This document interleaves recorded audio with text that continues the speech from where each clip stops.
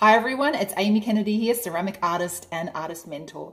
This is the latest in my series of long form conversations with people that I know are going to add a lot of value and insight to me and to the artists that I work with and artists in my wider community. So today's conversation is with Eliza Dawson, who is the Executive Director of Res Artis. Res Artis is the world's largest residency membership network. I'm sure many of you have heard about it and what it does, but we go deeper into this in this conversation. Eliza is a wealth of knowledge in this area, not just in her role of being the Executive Director of Res Artis, being on the board. She worked for 6 years at AsiaLink as Arts Residency Manager. So she knows what she's talking about here. You're going to love this. She gives the top 2 mistakes she sees artists making all the time in their artist residency applications. So she's seen thousands and thousands of applications, people. She knows what she's talking about. But this is one little itty bitty part of our conversation. We talk about what artist residencies are. They are ever changing. We talk about what Res Artis is as an organization, what its values are, what it offers artists and its members, what it offers residency organizations, how it vets its members, what it offers in terms of people who want to set up an artist residency themselves. And this is so important. They have a very comprehensive A to Z handbook on this. We talk about the impact of COVID on artist residencies and the field of artist residencies, which has been significant, and the ongoing research and surveys that they're doing in this area. I'll take a breath here. And we also talk about the emergency residencies that they are connecting artists and cultural workers from the Ukraine too. So this is quite a wide conversation. And we also talk about a fascinating project that Eliza did herself at the Fukutake House Asia Art Platform in Japan, which was a super interesting project. There is lots here. Please let me know what you think about the discussion in the comments. Please go and visit Res Artis on all the links that I have in the notes. A huge thank you to Eliza Dawson for your time. Let's begin the conversation.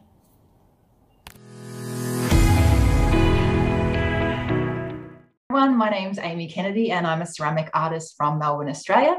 And I'm delighted to be having a conversation with Eliza Roberts today, who is the Executive Director of Res Artis. And Res Artis is the global residency network for artist residencies. And it's the professional body that supports the field in many different ways. And we'll talk about a bit about that today. So welcome, Eliza. Thank you for joining me today. Thank you, Amy. Thanks for having me. And just to correct you, it's Eliza Dawson. Oh, sorry, Eliza. Oh my gosh. I'm so sorry. No, that's my old name, but it's quite old, so. Oh, it's still online. It's still online in different places. Oh my God. Yeah, it probably pops up everywhere. My apologies. Eliza Dawson. Eliza Dawson. Thank you so much. Yeah. And Eliza, we were just talking about before we started recording that I saw you from afar at the 2019 Kyoto Res Artist Conference, the yearly conference there. And I was doing a residency at the time at Shigaraki Ceramic Cultural Park. And so I just sort of got on the train and hopped down there. The timing was just perfect.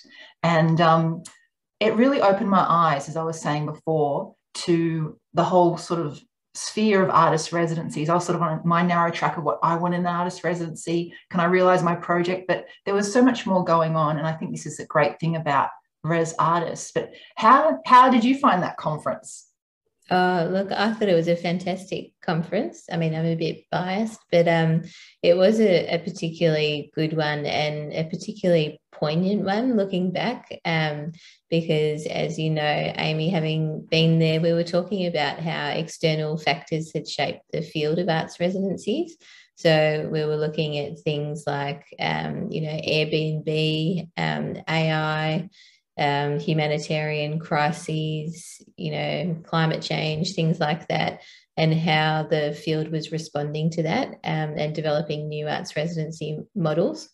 And of course, we were all sitting in the room. That was, I think, early 2019. Yeah. And no one could have predicted the forthcoming pandemic and the way that not only shaped the world, but also the arts residency field. And then, became another example of that, the way that those external factors continue to shape the landscape of international arts residencies moving forward.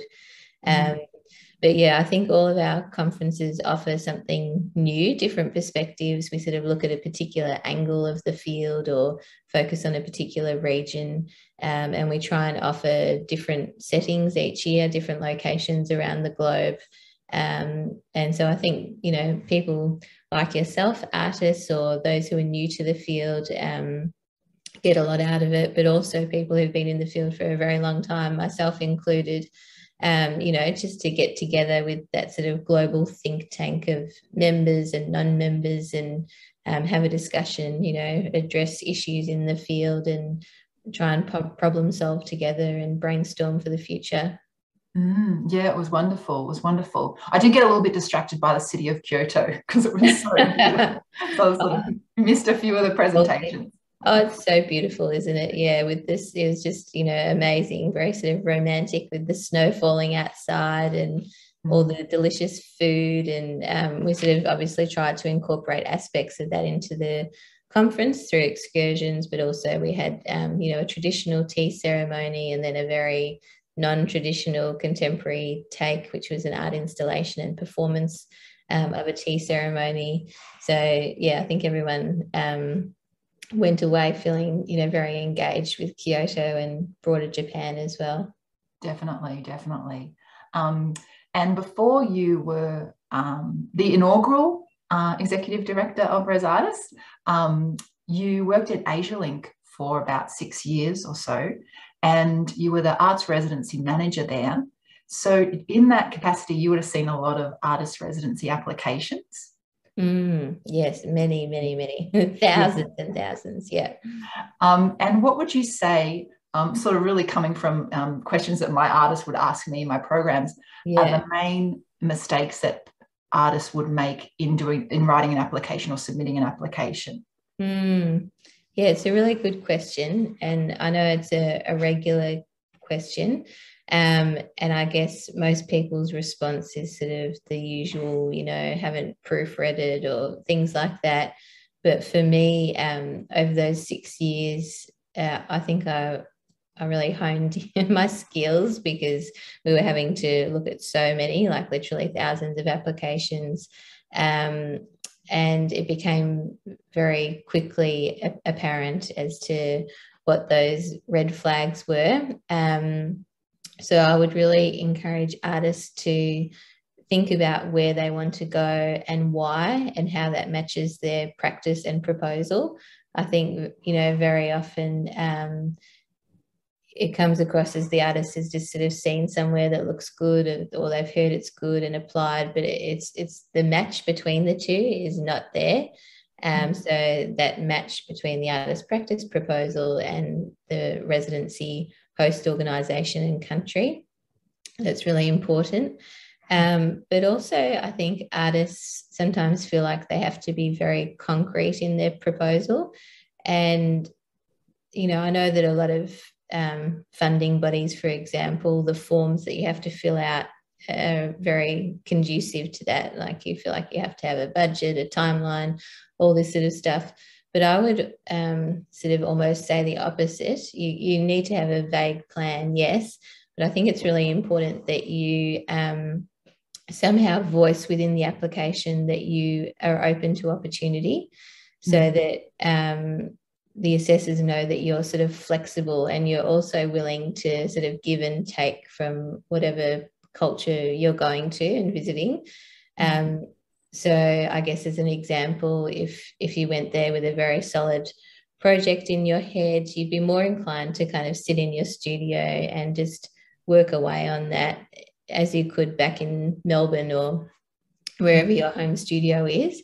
But if you go over there and spend a bit of time sort of exploring and engaging with the environment, you know, communicating with the community members and networks that you develop over time, it means that you can seize opportunities. So you might go to an opening and meet someone, and then suddenly that takes your residency on a whole different path. And that's okay. Like that's what they're for. Yeah. It's really, you know, the time when you can do that. It's kind of a very special time where you can be a bit more experimental. You can try new things and take risks, take different paths. So I'd really encourage artists to try and use some language throughout their application that expresses that they could be open to those opportunities. Yeah, great. Thanks, Eliza. And I totally shot ahead from my list of questions here. I've gone out of order, people. So I wanted to backtrack a bit, Eliza. Thanks. And say, why artist residencies for you? So this big chunk of your life at AsiaLink, big chunk of your life currently at Res Artis. You've also got background in, you did your master's in curatorship and creative arts study too. You've worked in a lot of different areas of the arts sort of sectors, but you've chosen artist residency. So why is that? Yeah, it's a very good question. As you sort of outlined, I think when I started out, and particularly when I was finishing off my master's in art curatorship, I sort of knew I wanted to work in the arts, but I didn't know exactly where. And I really wanted to get a holistic vision and handle on it all. So I worked in a very broad range of places. So auction houses, museums and institutions, commercial galleries, both locally and overseas. And I ended up sort of curating, I think it was an exhibition of Malaysian artwork, and that sort of stemmed a bit of an interest with the international scene, and then ended up working at AsiaLink on their arts residency program. And I think, like you, AsiaLink was a member of Res Artis at the time, and this was before I was on the board. I attended my first Res Artis conference in Tokyo in 2012, and I think I was like you. My eyes were just sort of opened up to this amazing universe of arts residencies and everything they encompass. And for me, I just feel like I can never get bored in the field. I mean, it's challenging, there's no doubt about it, but it's always shifting and changing. So it's not like a static space. It's always adapting to new models based on those external factors I mentioned earlier. There's complexities with travel and cultural differences and sensitivities. There's so much to think and talk about. And that's why I love our conferences and sort of coming together and, setting aside that space to do it. I just feel like it's a very exciting space to work in, and it's constantly challenging. Every day there's challenges, but that kind of excites me as well. And have you ever done one yourself? Because they have residencies for arts managers and curators, and have you ever done one? I've only done one, and that was when I was working at AsiaLink, running the arts residency program there. And this actually stemmed from that conference all the way back in 2012. I made a connection via the Australian Embassy there with the people who run the Satucci International Art Triennale, and they also run a triennale that's down on a group of islands in southern Japan in the Seto Inland Sea. And they also run another triennale up in the mountains called Echiko Samari. And both of those triennales have the aim of basically bringing attention to the region, which are both like just insanely beautiful parts of Japan, and they've got very aging populations there, and so the aim is to sort of try and bring visitors back and boost the economy, and it's actually over time it's actually working. So Japanese people have gone and attended the Triennale and decided to move back to those regions. So they've reopened schools and all that sort of thing. But I did a residency there. It was myself with an artist who was Australian artist Jackson Slattery, who's actually living in Canada at the moment. And we also had a chef component. So I took over, you probably know the famous Melbourne chef, Andrew McConnell, who runs Cutler & Co. and Cumulus and now Gimlet and all of these amazing restaurants. So he came over and conducted a workshop with the local community, again, sort of the aging population there in the community hall. And it was sort of a cross-cultural exchange of, Australian food.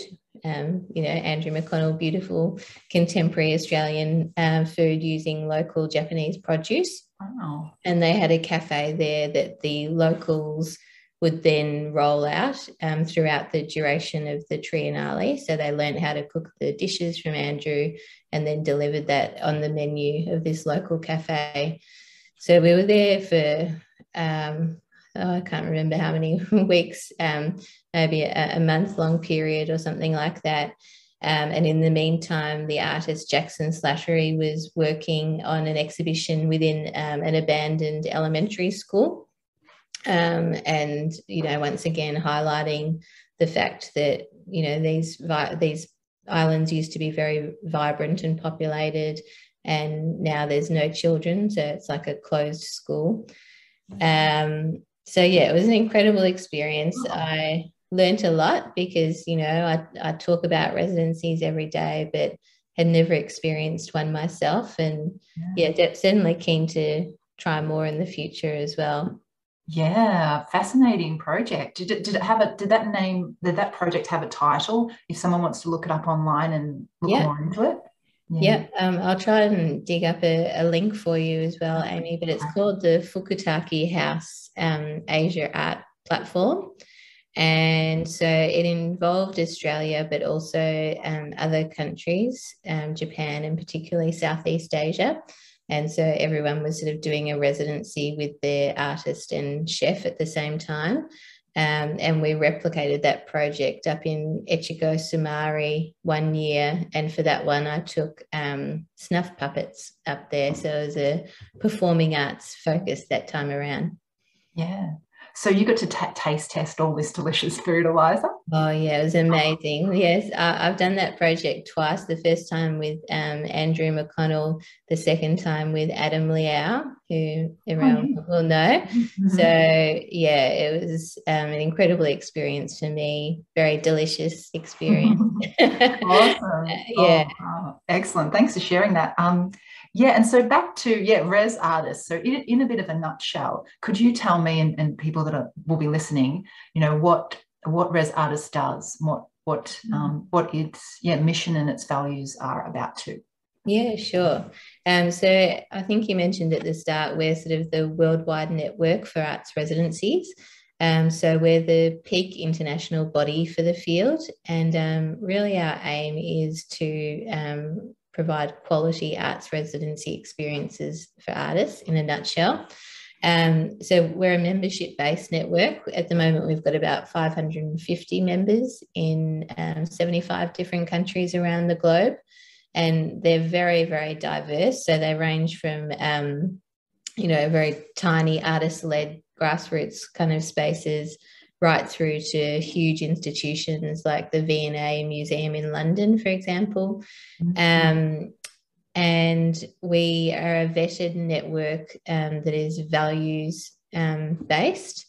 And basically what we do is we charge our members an annual fee. Most of them are arts residency operators, but there's also researchers, curators, individual artists like yourself, Amy. And in exchange, we offer promotion. So through our website, we've got residency profiles of all of our members. We do open calls and publicise those on our website, but also across our social media. Mm-hmm. And we also offer professional development and training. So as a Res Artis member, you can log into sort of dedicated members only portal on our website.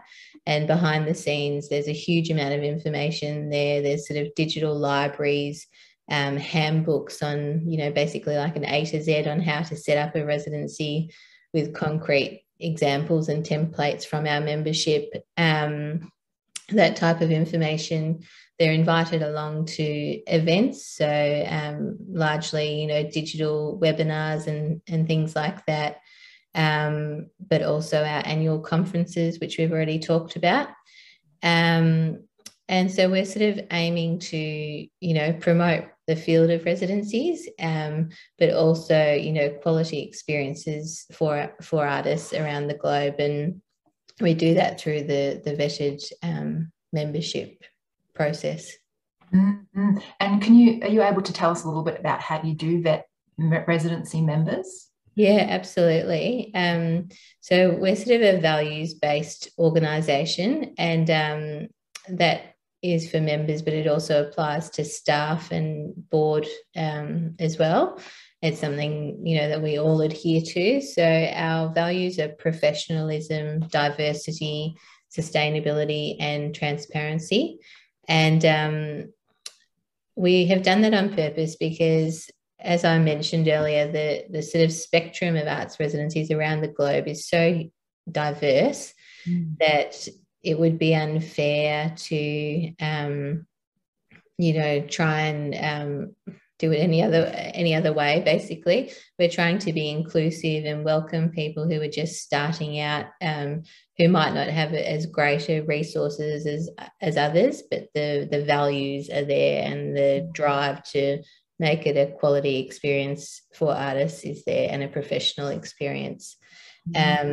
So basically, we when members submit an application to join Res Artis through our website, we've got a membership manager, Carolyn, who will just make sure that they adhere to those values through the application information. They also have to tick a box saying that they do adhere.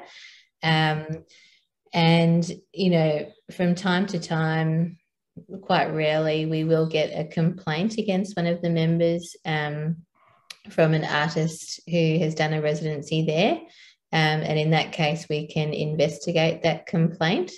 So we sort of try and triangulate the information as best we can by speaking to the residency provider, the artist.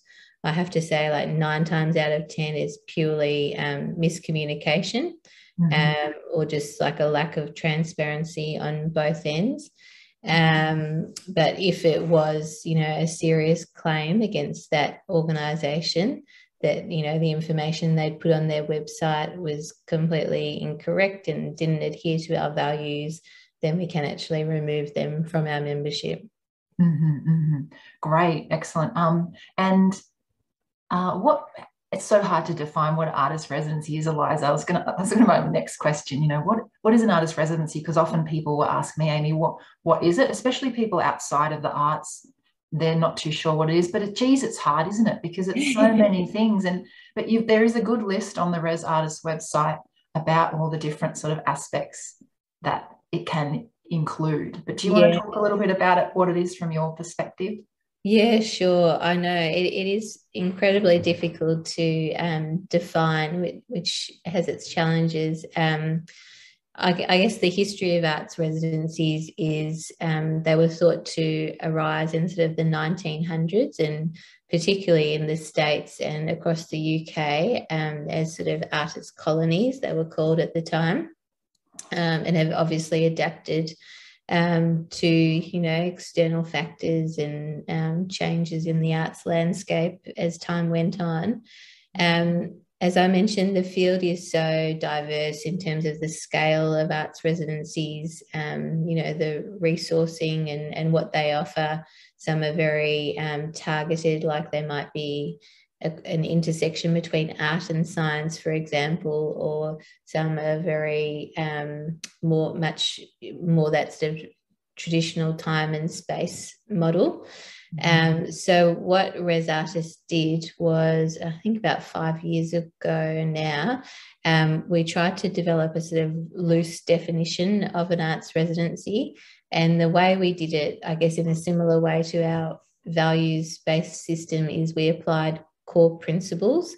And these we decided could be applied to any residency at all, no matter what the scale or model was.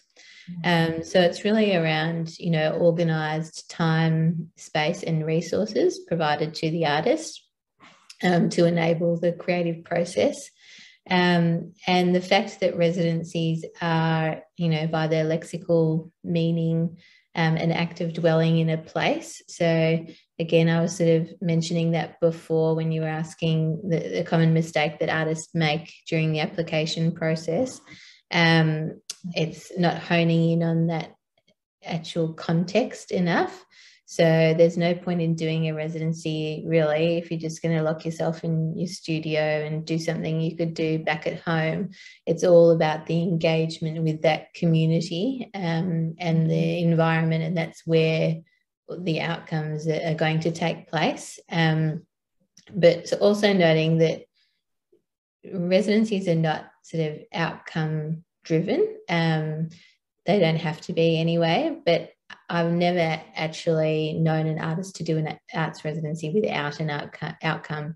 They just sort of take place at different times. So it could be an outcome in the form of an exhibition or something during the residency period in that country, or it could take place sort of years down the track, or a combination of both as well.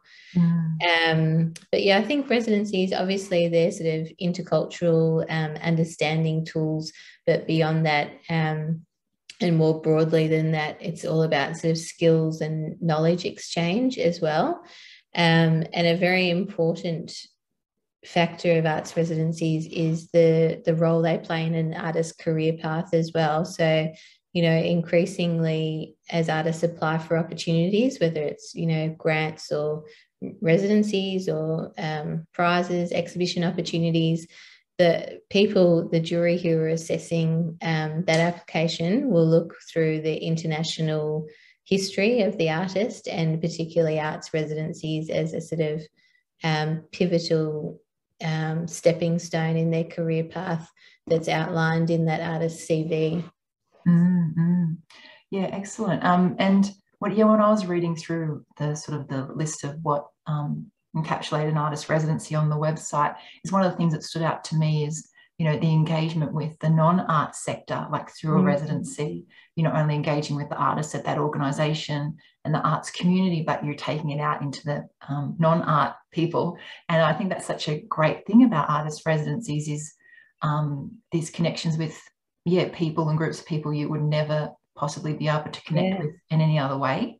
Absolutely. And we've sort of got residencies that are very targeted in that way. So, for example, there's a residency, a very long-standing member of ours called Academy Schloss Solitude in Stuttgart in Germany, and they have a relationship with Bosch.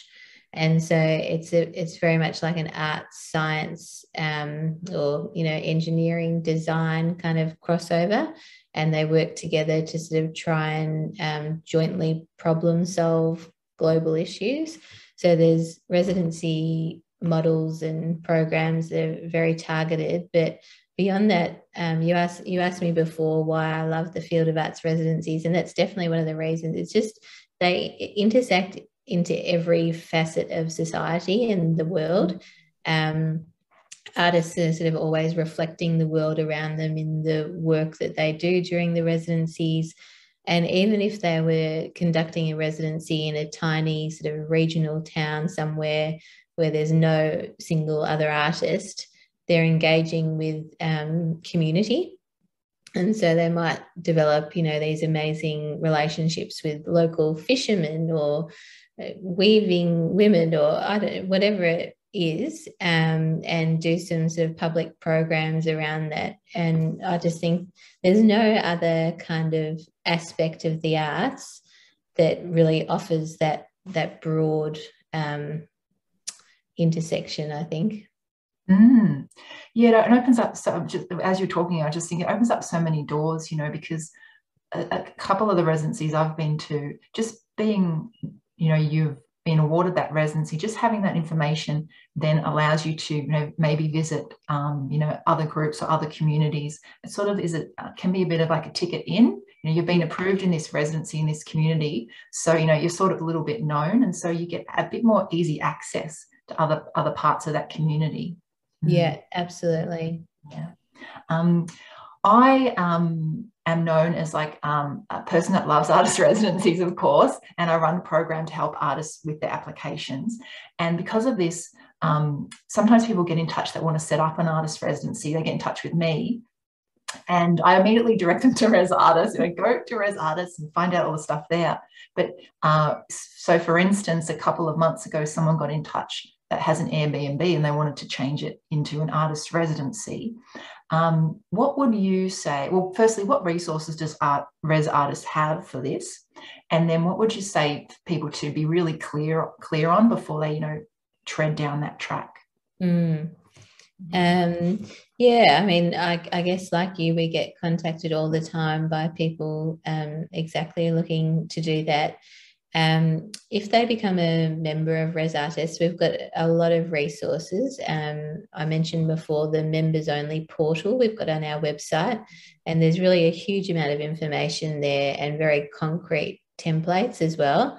So I mentioned the A to Z handbook, and that really runs through every aspect of setting up an arts residencies, right down to, legal contracts that are required, the staff you might like to consider, resources, all sorts of things, networks and connections.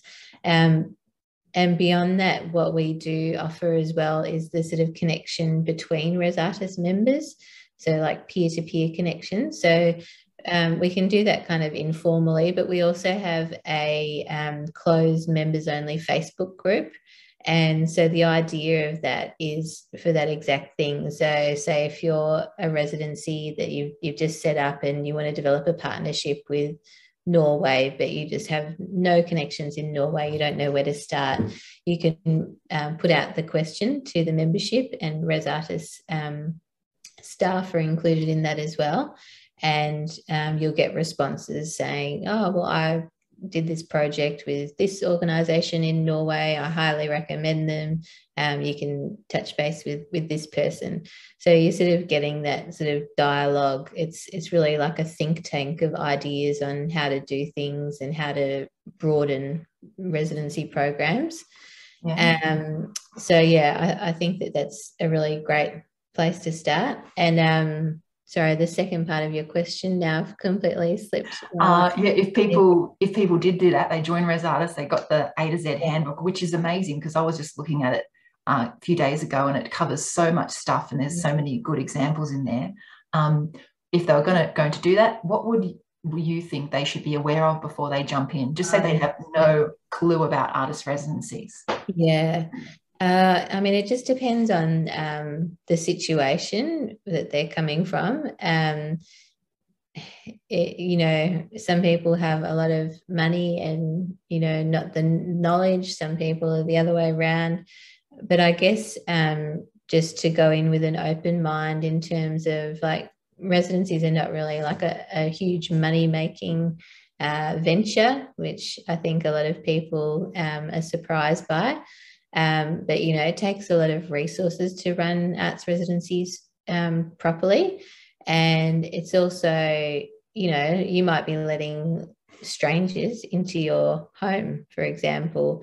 These are the considerations you need to think about, your public and private time and how you kind of separate that, how you vet applications, and strongly, encourage Zoom interviews and things like that before accepting people to the residency. But yeah, there's lots of considerations, but I'd say they're the two major ones, the finances and also that trying to sort of retain the boundaries between the sort of public and private aspects of your lives as well. Yeah, excellent. Yeah, there's a whole section in the A to Z on artist management. And I think it's so important, that each body, the residency and the artist, knows where they stand, with really clear documentation, contracts, and a handbook for the artist when they come is so important that you just know where you stand.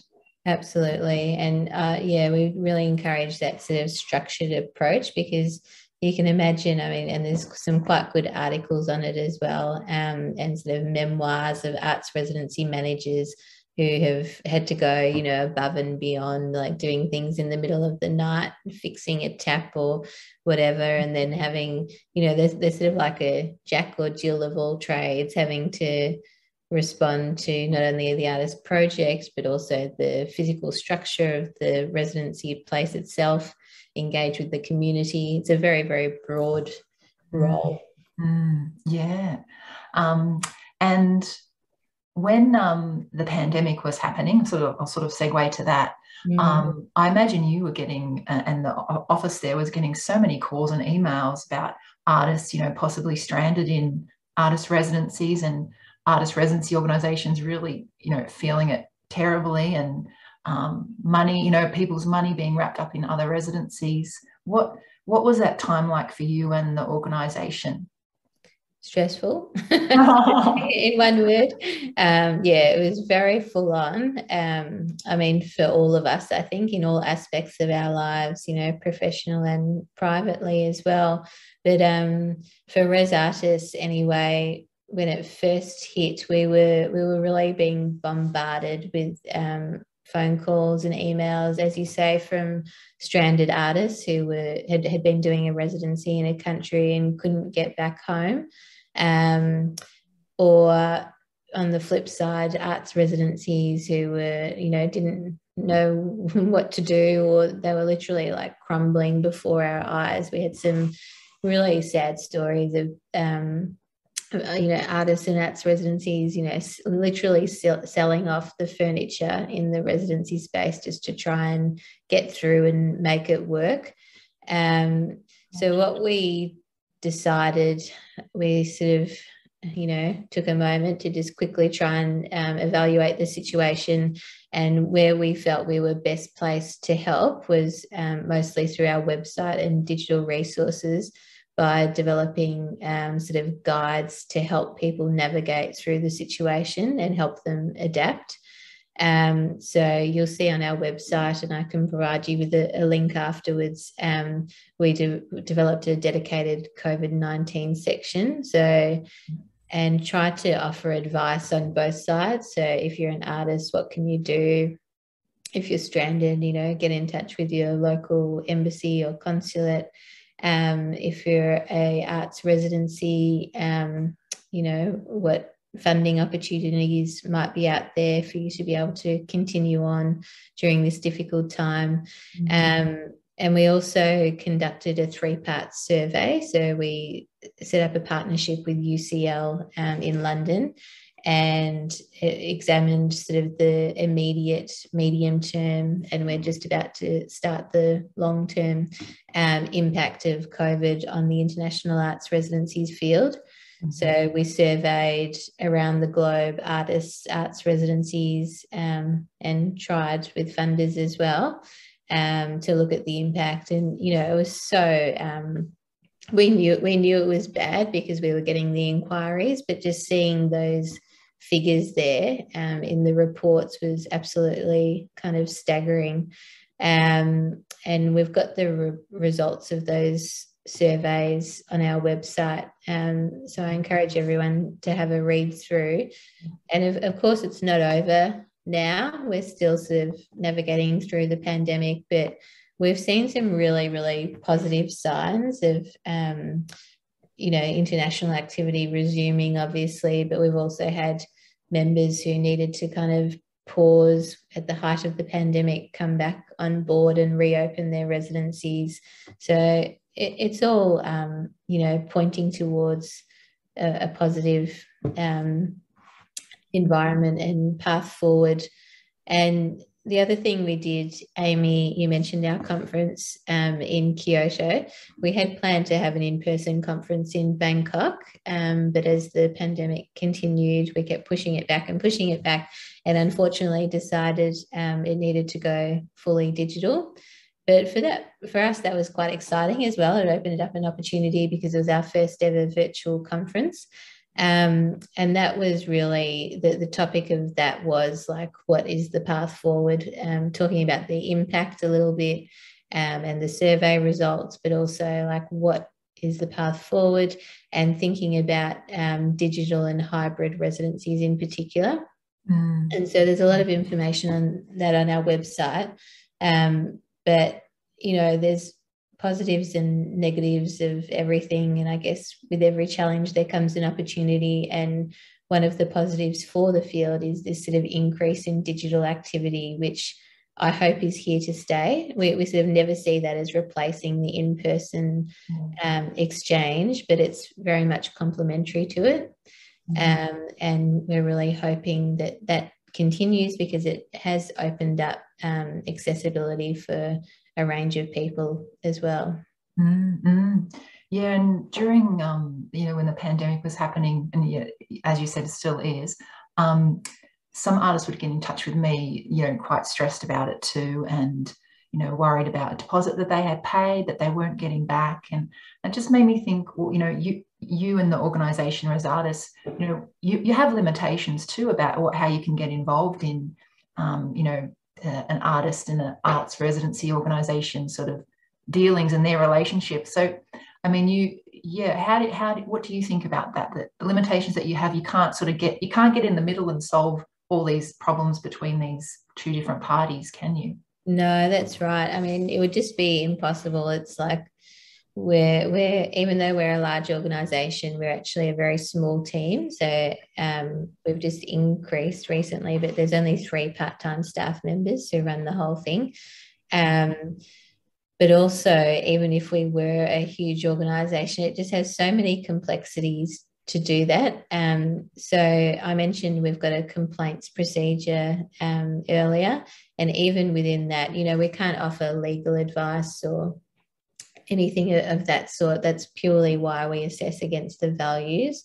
So I guess we sort of took the same, remit when it came to the pandemic, and we tried to offer general advice. It's also like incredibly challenging, addressing everything at a global level, because nothing can be applicable to the whole globe. So so for example, we did have artists who were getting in touch with us upset because perhaps they had planned to do a residency, they'd paid an amount upfront, and then because of the pandemic had to cancel. So we would sort of step in and provide advice to the residency operators if they were our members, and say, we recommend that you give this person a sort of credit voucher and keep it, extended out for at least a year, I think we said at the time.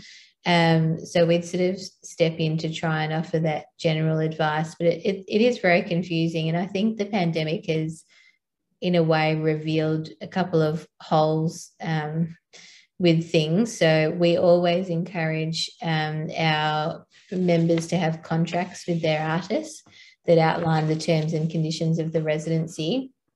Of course, no one had factored in a global pandemic, but things like force measure need to be factored in from now on, but also just thinking about the fact that the artist is coming from one set of rules and under one law of a country. So maybe I'm an Australian artist looking to do a residency in Romania, and the contract is under Romanian law because that is where it was created. So the artist needs to be aware of that at the time of signing.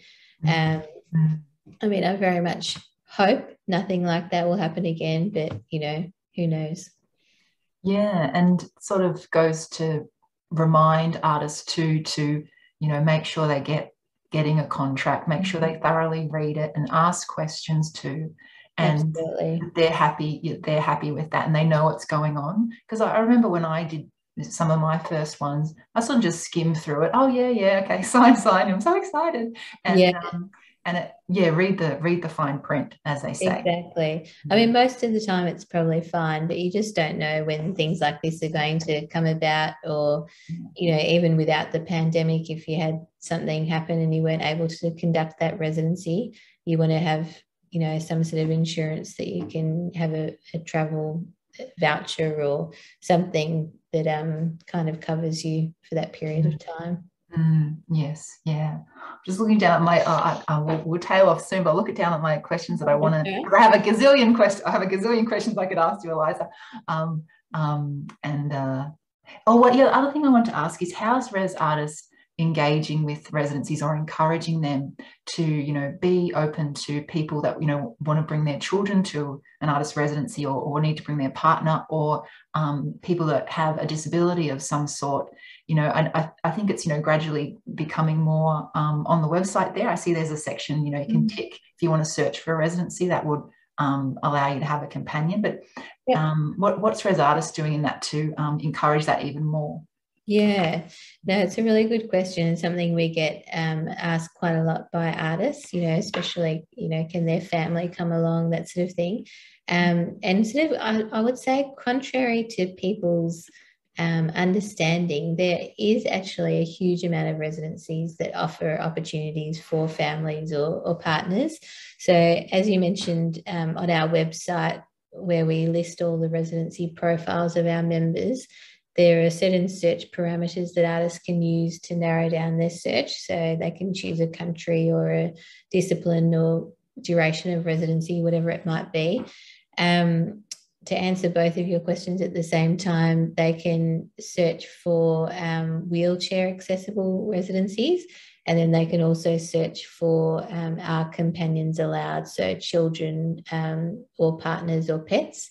So I was just having a quick look now while I'm talking, and out of our 550 members, 329 allow for partners. So it's more than people think. It's a lot. But it does just depend. I would also say two things on that. I'd encourage artists to really question whether they want their family to attend. I think, yes, absolutely, it's great in some circumstances. As you know, we were talking before, you remembered in Kyoto, I had my little son attend with me. He was a baby at the time. So sometimes you just need to do these things, but also just sort of thinking are you going to get the best for yourself out of that residency experience? And also just keeping in mind that some countries and some residency spaces just simply can't offer family-friendly residencies just by their very nature of the resources that they have in that space. It might just be a tiny room that they have, or might be dangerous for kids to attend, or things like that. So just keeping that into consideration. What we are hoping to do, we've been applying for funding so far, haven't been successful, but hopefully someone hears this and wants to fund the project. But we really, really want to up the ante on accessible residencies. And so the search parameter on our website is sort of quite old, to be honest. We only ask for wheelchair accessibility, but we'd like artists to be able to search for other accessibility needs on our website. And in order to do that, we need a bit of funding. So we're really looking to partner with organisations like Arts Projects Australia and Arts Access to be able to do this properly. But also across our whole website to be able to make the actual website more accessible as well, and user-friendly for artists with accessibility needs. So it's really our next priority. And I think it should be a priority anyway, but it was really highlighted when we had that digital conference that streamed live from Bangkok last year. Because we found the audience members there, we had people attending who'd never been able to attend a Res Artis conference in person, who were able to attend.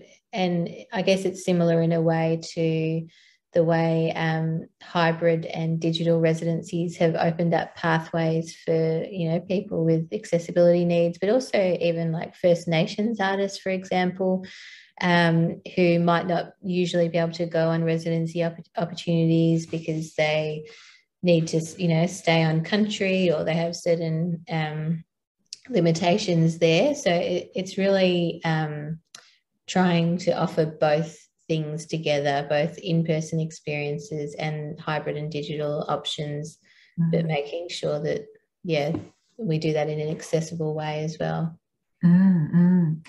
Yeah, and one thing we're also talking about before we started recording is the dedicated part you've got on the Res Artis website for the war in the Ukraine, and this list, which I was gobsmacked, I hadn't seen it before, a list of emergency residencies, artist residencies, so people in all different countries opening up their residencies to artists and creative people in the Ukraine. Could you talk a bit more about that? Yeah, absolutely. So we were actually scheduled to have a conference in Ukraine this September. And so we'd been working away with our partners over there. We're working with Isolazia, who are a residency organisation, and various funding partners there, and planning for it to be an in-person conference. And then as sort of things started to get tense, but also based on this idea of the success of the Bangkok conference and accessibility, we decided we were going to have some hybrid or digital elements to the conference. And then, of course, the war in Ukraine commenced. And so we've been liaising with our partners the whole time, firstly to make sure that they were okay. And they've all got, you know, some pretty horrific personal stories, I will say, in regards to that. But we decided to cancel the conference completely, and largely out of respect for them. We sort of, you know, as interesting as it would be to completely change, you know, path and have a conference, it could even be about this very theme of humanitarian residencies, and that may well happen in the future. We just sort of thought it wasn't right without our Ukrainian friends being able to be part of that conversation. So we decided to redirect our efforts towards humanitarian needs. And so what we did was set up a dedicated section on our website. It's the first thing that will pop up if you go to our website. There's a pop-up window and it will take you there. And we're working with our Ukrainian friends to develop all of these resources. So weekly we sort of share back and forth, you know, opportunities, I guess you would call them, that are happening in that space. So largely speaking, they are emergency residencies for Ukrainian arts and cultural professionals.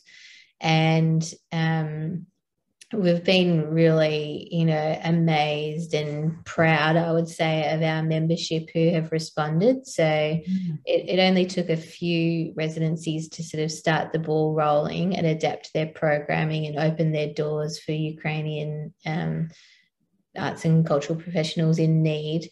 And then there was just like this domino effect and everyone got on board.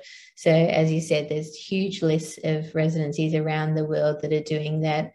There's also other resources there, like, you know, funds where if people don't have a residencies, maybe they're an artist, they'd like to still help, they can, you know, donate financially and support, and just sort of a general section on how they can help with the situation.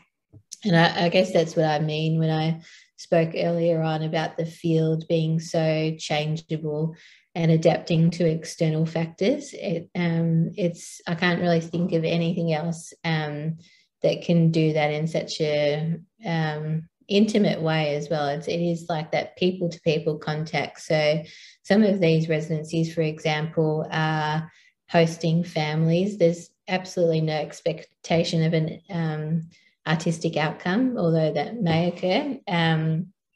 But they're even providing, you know, counselling and stipends. It's like a safe space. There's a house, there's food.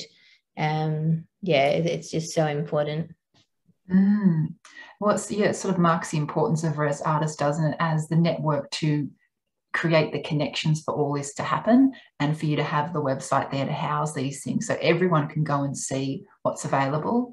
So I wanted to just tail off with sort of saying that, yeah, for artists, Res Artis can be much more than what we think it is. You know, initially I thought, oh, it's a list of all the residencies. You can search for what you want in a residency, but it's much more than that. You know, it's really supportive if you want to establish a residency, a support for the members. I didn't know about the private Facebook page that you can be in and have that great connection and you know, experience with the people in the Facebook group, and also for artists too, to go in and see this world that we sort of see from a different perspective, but to go and see that and to be exposed to, yeah, all the things that are changing right now. Like, it's quite an exciting field to be in, as you've described.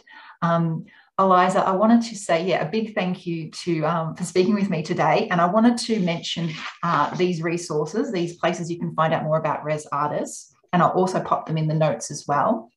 But the website is resartis.org. And you can find on there how to become a member.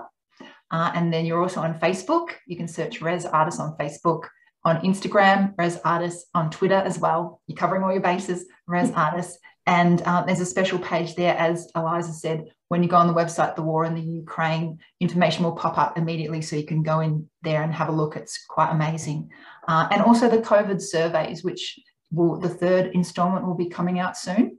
Yeah, that will come out soon. So we'll keep you posted. And also, I just wanted to mention, obviously, Ukraine is a focus right now, but we also have another section called resources, which lists opportunities for sort of other humanitarian crises. There's sort of refugee residencies and a whole plethora of things in there as well. Yeah, I really encourage people to check it out. Thank you so much, Eliza Dawson.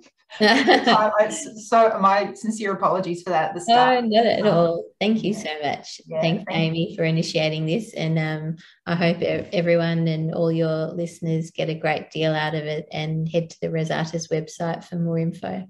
Definitely. And I hope to meet you soon in Melbourne. Yes, in person. Thank you. Thank you. Bye.